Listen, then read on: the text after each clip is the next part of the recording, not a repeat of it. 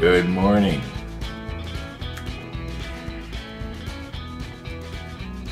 The sun is due to break the horizon in about 9 minutes. About 5:33 this morning it's supposed to just make itself seen. And right now it's kind of cloudy out there. I don't know if we're going to see it.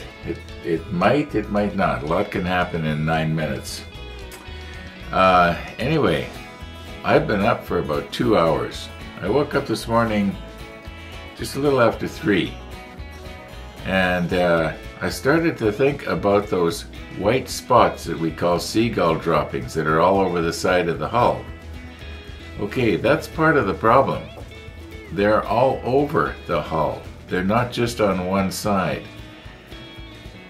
It can't be deck tan for several reasons. That's one of the reasons why it can't be deck tan. Because I thought that I got some sort of overspray, maybe when I was cleaning my airbrush or something like that. The problem is those little spots are on top of the black boot line, the hull red, and I think they're also on the gray. So, and we did the deck tan before we did all of that. I didn't spray with deck tan or anything like that after I put on the hull red and so on. So if it's not deck tan, those white spots have to be something that came out of the clear. Now I do recall somebody alluding to the fact that it couldn't be deck tan because we did the deck tan way before we did the other colors. But when I read it, I was so convinced it was deck tan that I sort of put it. I discounted it. Yeah, it can't be deck tan. Now I'm wondering, has anybody else had problems with the clear? Where is that clear? Anyway, there was little clumps of the pigment in it. You know how flat clear has this this stuff in it to make it flat. I don't know. It's so strange. Anyway, I started to think about that, and I got more and more wide awake, and I thought I may as well get up. So here I am. I think we've probably been up this early at the model table before. Okay, I did come back to the model table yesterday. Let's do our rollback to see how it is we got to this place, and then we'll carry on.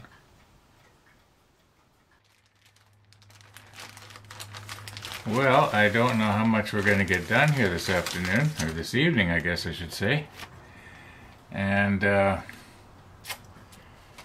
I got sort of sidetracked with a couple of events. Well, first of all, there's my coffee visitor, Monday, Wednesday, Friday. So yeah, we had that. That was nice, not complaining. But then later on, I noticed in the surveillance system that there was somebody walking around in the back there, like towards the bird feeder, actually more in the neighbor's yard. So I sort of sauntered back there to see what was going on. He was unreeling a bunch of cable, and it turns out they're putting in a new phone line for one of the neighbors. And when I was out there on my way, I turned and I looked back at the house, and I could see a bird clutched onto the side of the house, and it looked like it was making a hole in the house. So I stood there and I watched it for a minute, and it didn't fly away, and sure enough, it's just pecking a hole in the inside of my house. So yeah, I had to deal with that. Now I did make a little short video of that, so I'm probably going to insert it somehow in this episode. Anyway, what do we got here? Okay, we need the C sprue and the E sprue.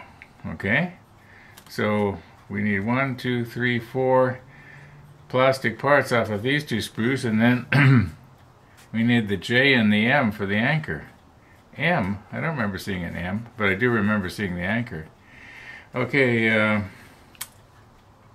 yeah, well, let's recompose here and try and get some of this stuff, and maybe we'll get our parts nipped off yet this evening.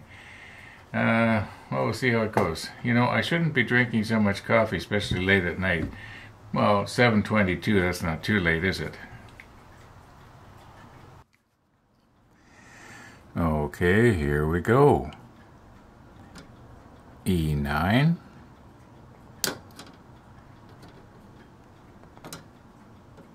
And E19. Now, these are kind of mirror image to each other, and there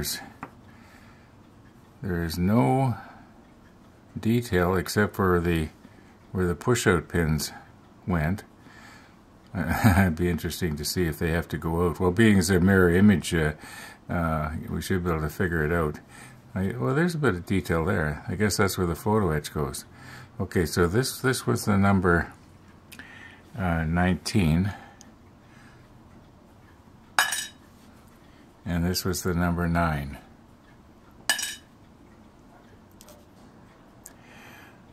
Okay, now C45 and C46.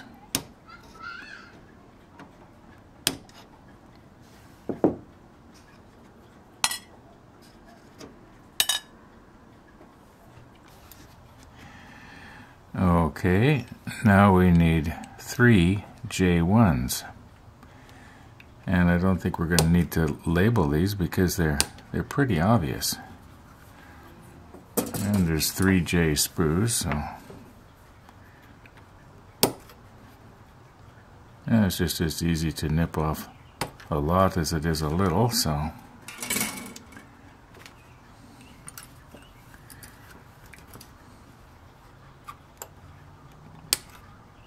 it gives me something to hold on to. There we go. All right. Now to get the anchor itself. Now the anchor is called M. M3. Now there was no M sprue, but there was a little little plastic package, and yeah, that's got to be it, right?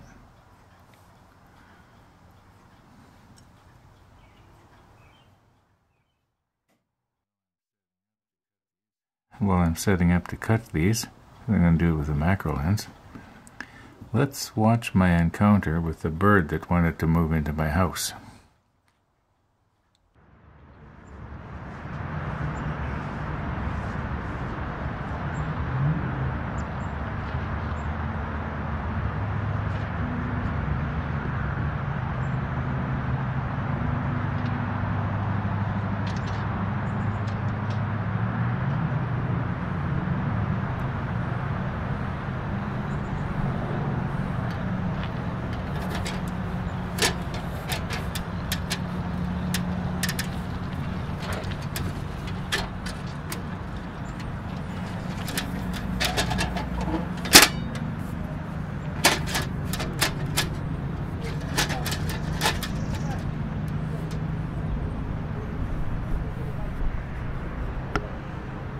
Now I'm going to have to do something here before this turns into some sort of Alfred Hitchcock horror movie like The Birds. And this bird is not really afraid of me. He's probably going to try and peck me if I try to plug up its hole here. You know, but you know, if people were upset about me accidentally killing the spider, you can imagine the comments I'm going to be getting now. I mean, I feel sorry for that poor little bird. I really do, but I can't let it, you know, make a hole in my house. Holy cow, there's more than one. That's not the same bird. There's at least 2 of them. They probably You know, I think I've got the makings for a birdhouse down in the workshop. Maybe I should put it together and somehow fasten it over that hole.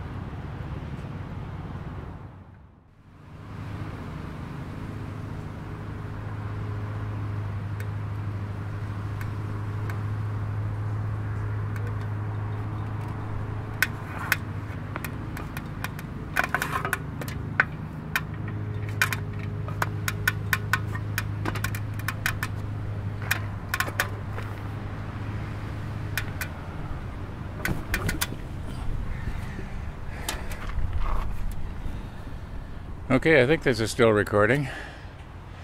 All that is just a piece of paper towel. I wonder if I could spray it with something until I can get to the, put a bit of a scent on it. And get to the hardware store and buy some stucco or something. Got to do something. I'm sorry.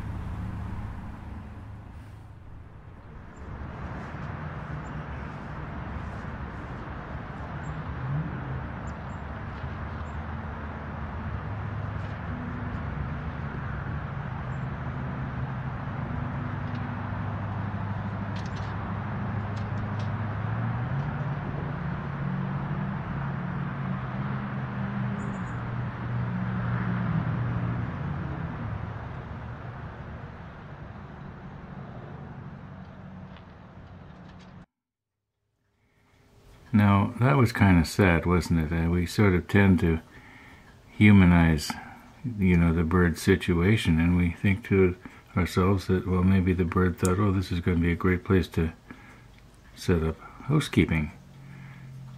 And, it'll be nice and warm in the winter and so on. I don't know how long it had been trying to, make that hole, but I think it just started today. All right. Now,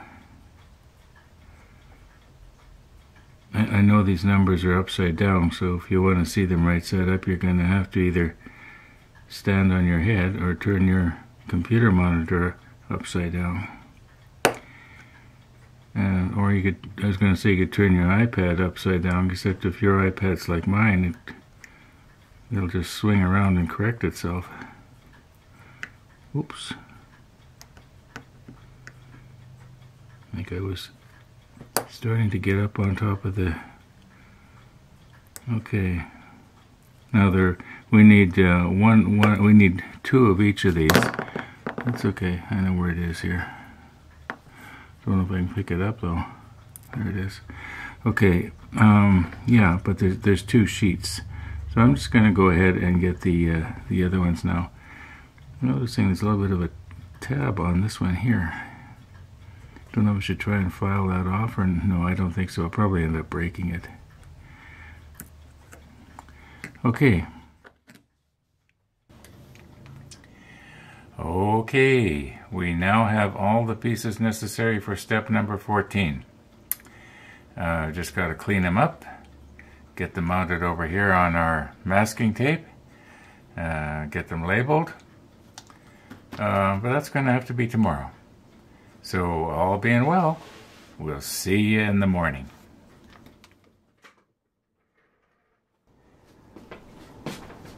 Okay, it is morning. And you are seeing this being done for the first time. This is kind of, you might say, unrehearsed. So, I think it's going to work out if I can raise this up high enough. And in a minute you'll see why I want to raise it up high enough.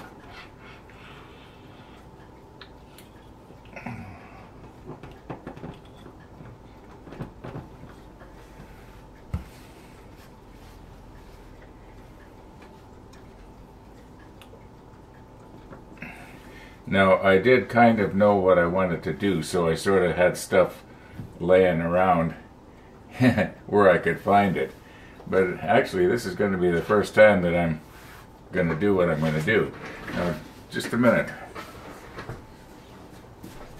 Okay, I'm very carefully taking the ship out of the cradle. Okay, now it seems to me that the worst side, now I don't want to be sliding this around, even though I did just vacuum off the green cloth. Very carefully here.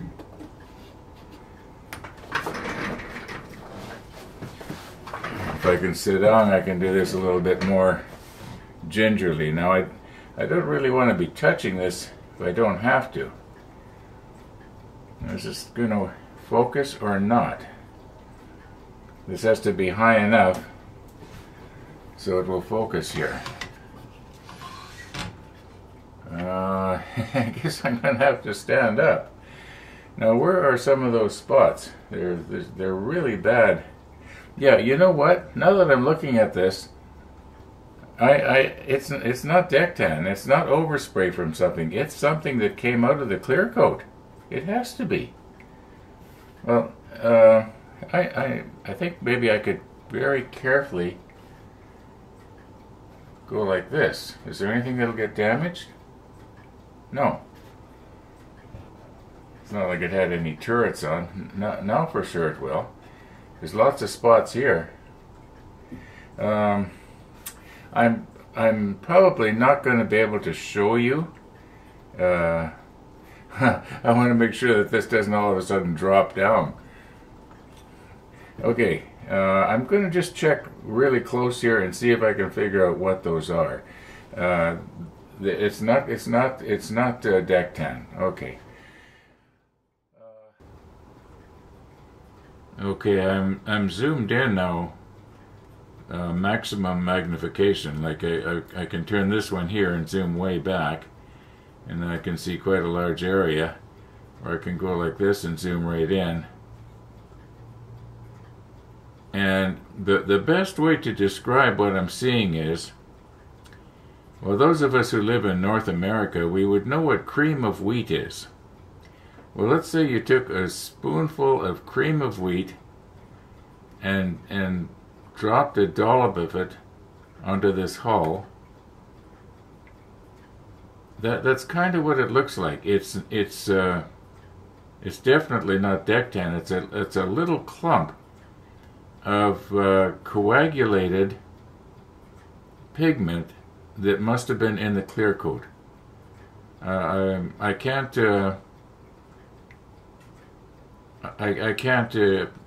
fasten the camera to this microscope very easily. It goes better on the other microscope, but the other microscope won't go over top of the hull. So anyway, I know I'm beating this to death, right? But it's just that it just boggles my mind. I've never had that happen with clear coat before, but then how often do I clear coat, right? As I said before, has anybody else had this problem? Maybe I should just Google it, you know? Yeah. There's almost everything on the internet. If anybody's had a problem with clear coat, they're going to have put it on the internet. But I'd sooner hear it from people that are watching. I wish I could show you this. I really do. Anyway, let's carry on here. Okay. Now, I was setting myself up a few minutes ago to start nipping off the flashing and so on from these various pieces so we can glue the photo etch onto them and get them stuck down onto the masking tape. And then I started thinking about that birdhouse that I was talking about earlier.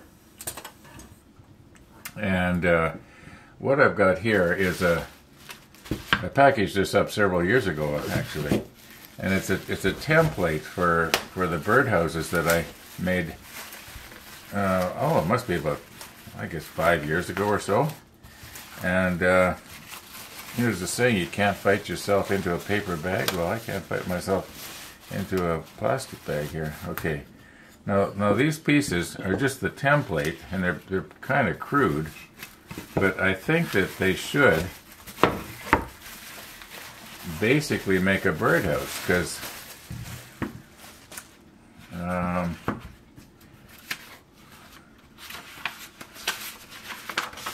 yeah, I drew this all out years ago.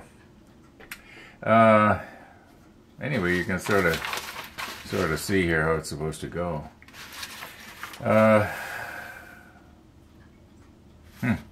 Okay, that sort of takes me back. I think that the parts should fit together here, and I brought my nailer up so I can, quickly fasten it together. I don't know if I'm going to do that.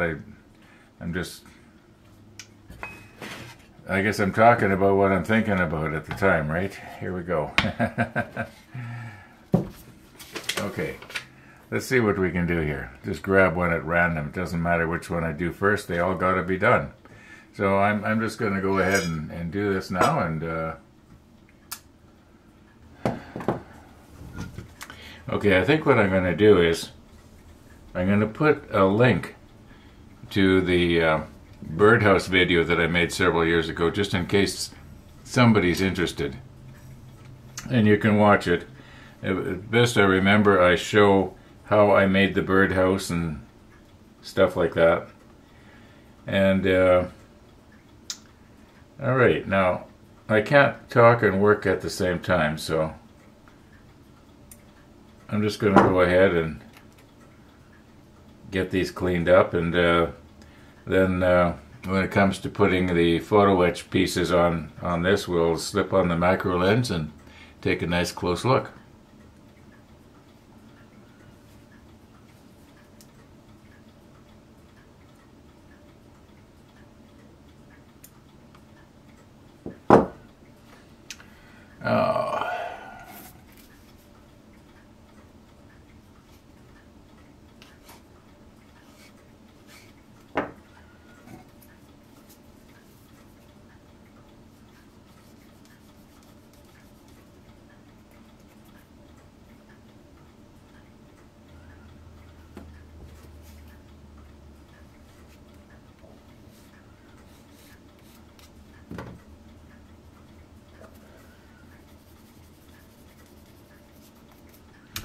Okay, you get the idea.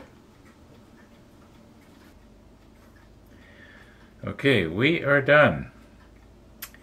And I was noticing that for some reason, Trumpeter's got a little 3 embossed on each one of these blades. And I wonder why that was. Did the real Rodney have a 3 on the anchors? I don't think so. I think it's maybe to remind you you're supposed to make 3 of these. Anyway, we're done. Let's recompose here and see if we can get some photo etch on. And almost forgot to tell you, there was no sunrise this morning that we could see. Yeah, it just, the clouds just got progressively worse and worse and worse. Although I'm noticing right now as I look outside, the sun is starting to come out. The rain has stopped. We did have rain this morning. Big deal, right? Weather report. Okay, let's recompose. Okay, we will be putting the macro lens on here in a minute.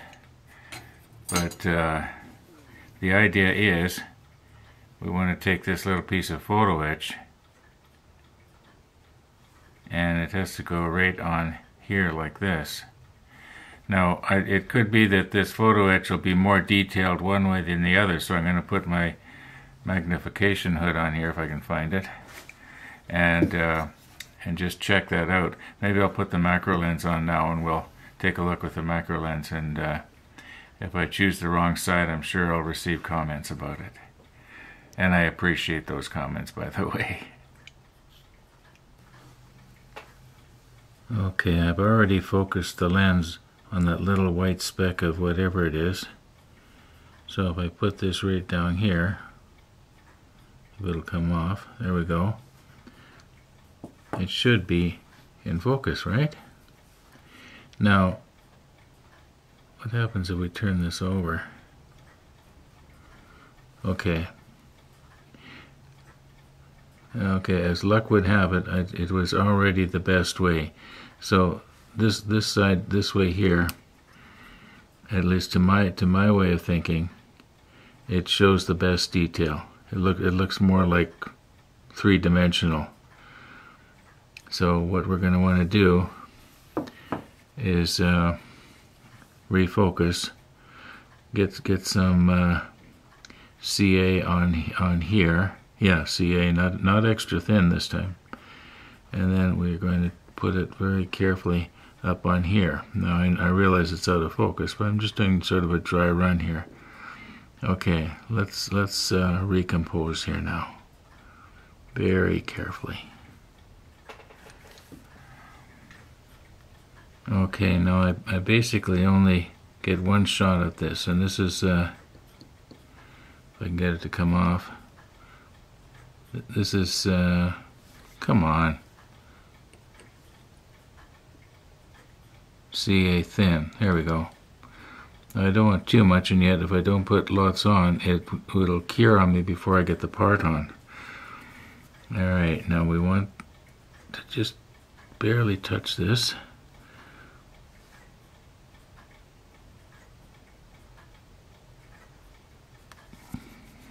Okay.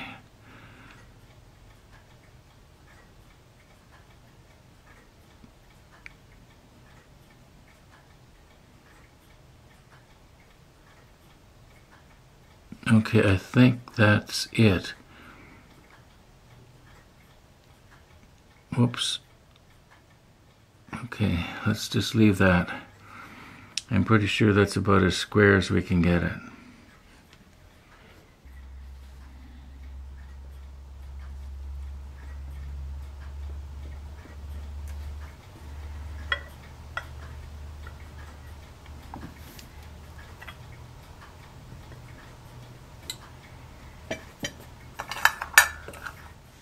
Okay, let's do one of the bigger ones.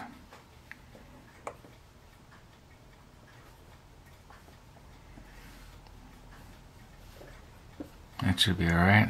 Now where's the photo etch? There it is. Alright, now we'll do the same with this one. We'll get it with the detailed side out. And I can see right now that that's the best way, I think. Well, I'll check it out before we actually bring it up onto the thing. I'll put the macro lens back on. We'll just do the one more and then we'll move on. I'll do the rest off camera. Okay, now that I've got my magnification hood on here, I can see that that was not the right way up. This is the right way up. Now I realize it's out of focus, but it won't be once I get it up here. Oh, and I still haven't replaced my blade, have I? Okay. Let's get this turned around so I'll be grabbing it at the same plane, you might say, as the way it has to go on.